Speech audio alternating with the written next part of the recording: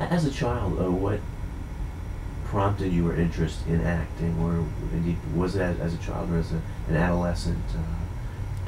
As an adolescent, why I did it, I presume, was because I was an only child, and I was brought up in a very peaceful area in a small town in the south of Sweden, where there was a college. My father was a professor at that college, university, and I was probably rather shy as a child. And my father also, his subject was folklore. So he was a master in telling stories and adventures and folk tales and that sort of thing. That was his field. And I'm sure I've heard more fairy tales than probably the average child has ever because of this. And maybe that prompted my imagination. When later on, in high school, a group of my friends and I started a amateur circle, theater circle. And why did we do that? Because the major town close by just had opened a marvelous municipal theater, huge, big, with 2 stages, one large, one small. And before that, I hadn't really seen any theater, nothing. And the influence was very strong, and the inspiration also.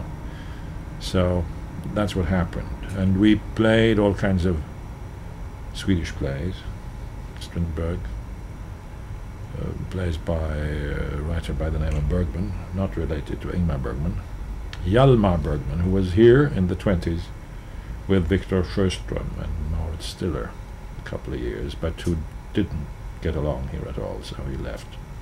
But he was a wonderful playwright and novelist. We did a couple of his plays, and so on. And that made me later on decide that I wanted to try to become an actor. What was your first film? It was called Only a Mother, based on a novel by a Swedish novelist, directed by Alf Sjöberg. In terms of making an adjustment from theater to film, how did you approach that? I don't know. My first film happened in 1949. I was accepted at the Academy at the National Theatre in Stockholm in 48. So I was a student there, and got an offer to be in this picture the following summer, which I did.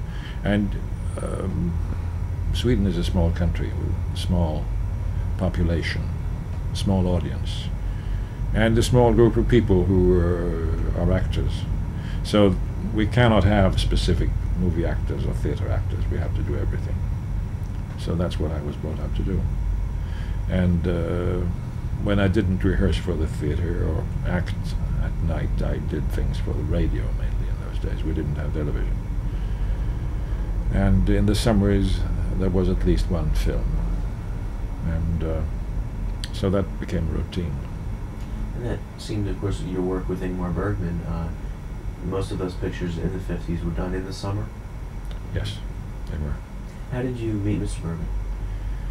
I was playing, after having gone through the academy, which took 3 years, I got an offer to be to work in a municipal theatre in a smaller town outside Stockholm. I spent 2 years there, and then I moved on to another municipal theatre in the south and stayed there for 2 years. And during that time, Bergman was one of the directors at the theatre in the town that was that I just told you about, which was my first theatre experience. He had then become one of the directors there, and he frequently came over to our town and saw whatever we did at our theatre. And I got an offer to move over to Malmö, the municipal theatre there, which I did, and that was 55 in the fall.